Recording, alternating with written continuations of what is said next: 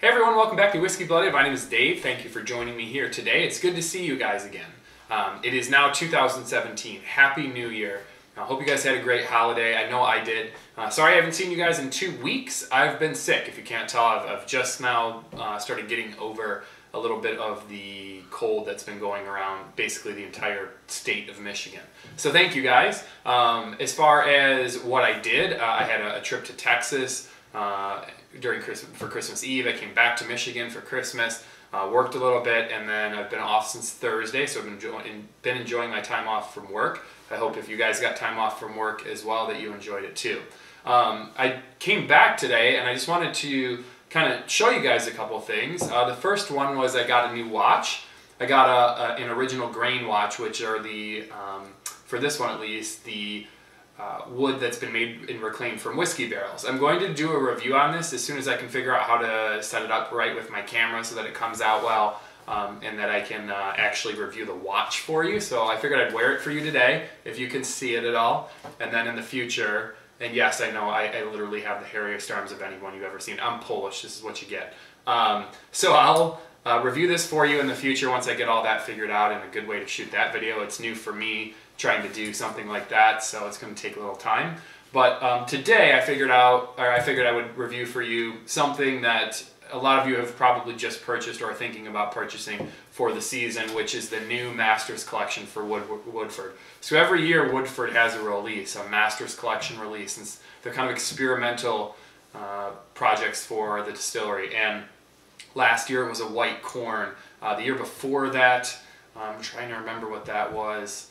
I don't remember now, but every year it's something different. There was a year where they experimented with a single malt and a classic malt. There was a year where they used four malts or 4 grains, if I remember correctly. There was a year where they, I can't remember all the other ones. There's been a couple.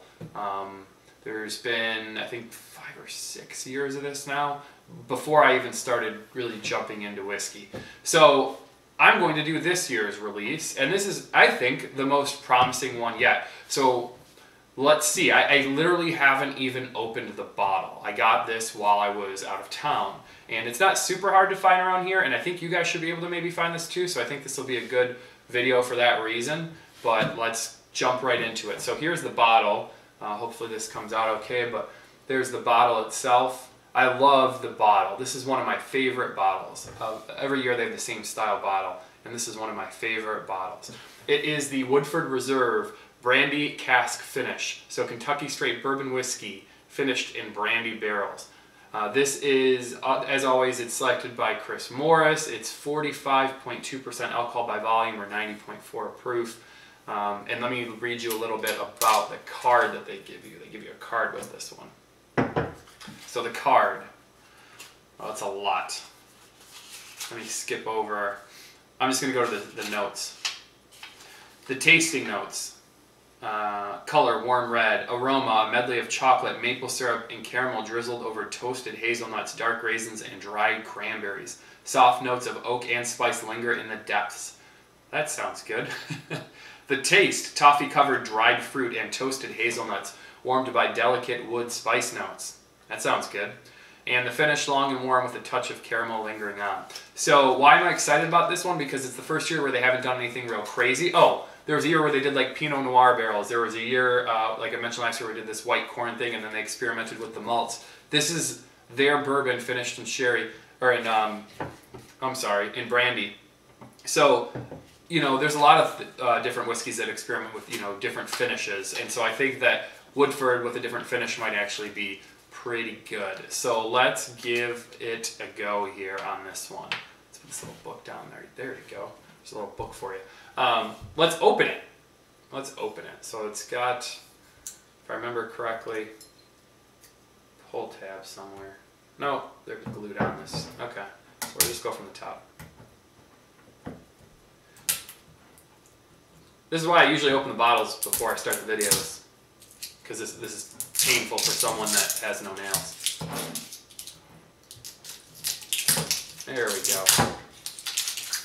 Get that out of there. Crack the bottle here. All right. The Brandy Cask finish. Woodford Reserve.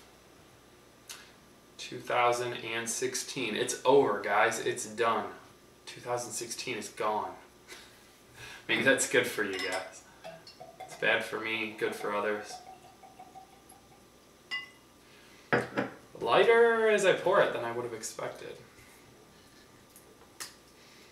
Alright, so there is the Woodford Reserve Brandy Cask Finish Masters Collection. Here is the color.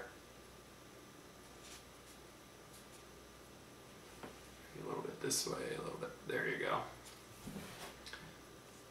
It's an amber color, lighter amber. It's got some gold notes to it.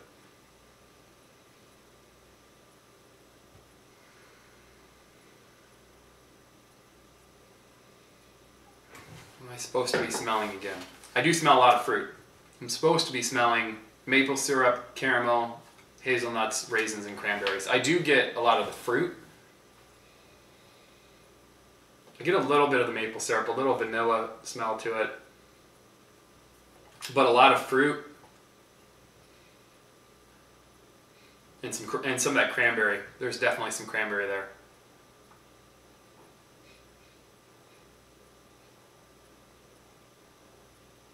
And maybe just a little bit of that caramelly maple smell. I don't get a lot of the what were they saying I should get in here? The raisins, the hazelnuts. I don't get as much of that. Maybe just a little bit. As for the taste,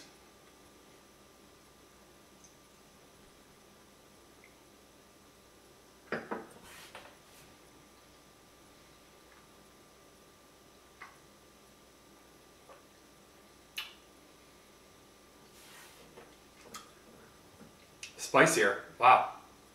Very spicy compared to what I thought it would be.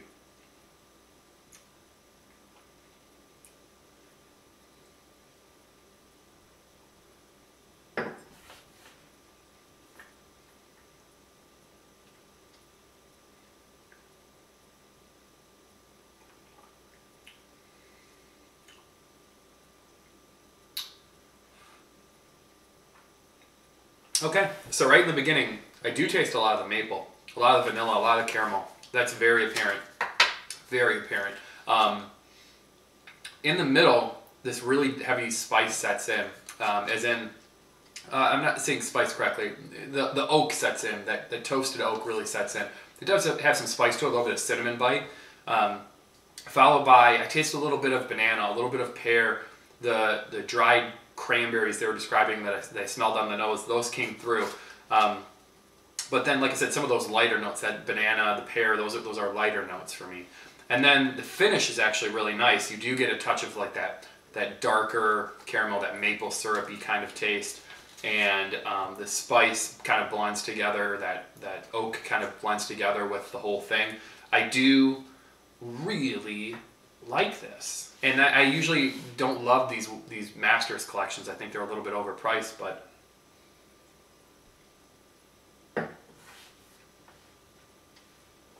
this is great. I mean, it's well balanced and bodied. That Brandy Cask finish, I mean, it's adding this body to Woodford that's not normally there, at least for me.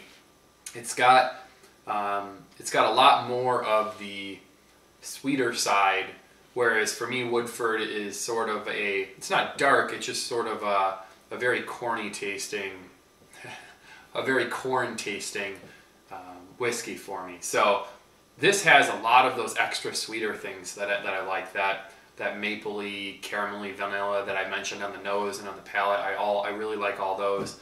And you know, the whole thing, I think, priced a little high, but the whole thing, I think, is one of the, if not, for me, out of the four different that I've tried, I think it's my favorite one so far. I really do like it. It's mainly because it's more simple now than the other ones were, like the white corn. It was interesting, the white corn one from last year, and it was something different to try, but I like this because it's more bourbon, more simple. So these are things that would normally go together, and that has been done with other whiskeys before too. It's just their experiment with brandy casks, and it worked out great. I would like to see the price point on all these Masters collections come down to about 80, 70 to 80, I think would be a fair price for it. But, you know, I get it. If they want to do a little bit more every year, then sure. As for the overall rating on this one, I would buy it again. I may actually buy another one if I see it around. I think it's a pretty good bottle. I like it overall. Like I said, just the only thing is price maybe a little bit. So I'm going to say, I'm going to go with 90 out of 100. And so why do I select 90 out of 100? Price a little too high, bottle's great, liquid inside is great, good nose, good balance, good body. Why do I not put it higher? A little bit too much on the light side for the fruit notes that were coming through, a little bit too much for that.